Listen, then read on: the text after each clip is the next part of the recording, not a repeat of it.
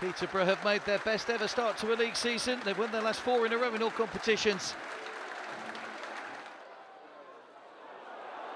It's a good turn by Paul Taylor and played across, and the ball hits the woodwork.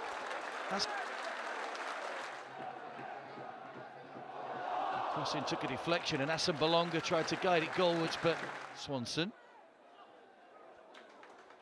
Out wide by Asombalonga. Alcock with a decent looking ball in and tipped over by Chris Wheel. Caught under his crossbar a little there, the Shrewsbury goalkeeper. And Taylor with a shot which was blocked, and the header goalwards from Aaron Wildig is gathered by Robert Olejnik. Here's Rowe, which is too high.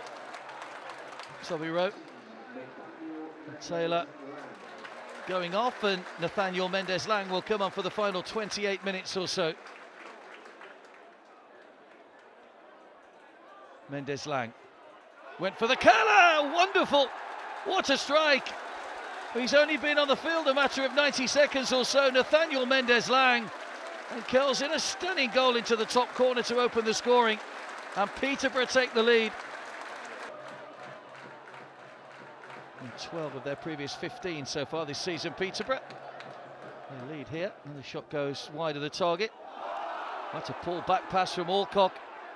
And it's a chance here for McAlinden. Scored last week, the youngster on loan from Wolves. Here's Taylor. Good stop again by Olejnik.